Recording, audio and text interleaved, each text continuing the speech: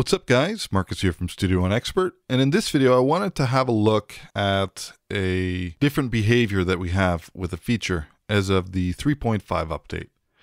So a while back I did an article on the show current parameter option, which is either option or alt A after clicking a parameter would automatically give you an automation lane for that.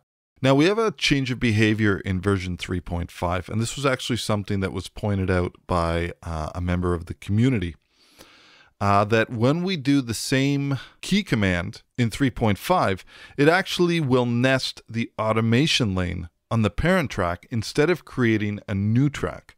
But for me, I actually prefer that behavior. So just to show this really quickly, I'm just going to click this gain parameter.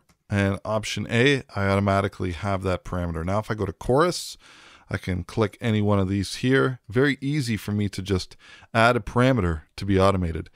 And from what I can tell, this works with third-party plugins as well. So for instance, I'll take my Oxford EQ here, and I can take different parameters over here, and I can just very quickly send them over to be automated. And then of course, if I expand my envelopes over here, in this track, you can see I have all these parameters that I've added. So completely different behavior than we had in 3.3.4 in that it now nests the automation lane on the parent track instead of creating a new one. Anyways, I hope you guys got something from this, and we'll talk to you later. Cheers.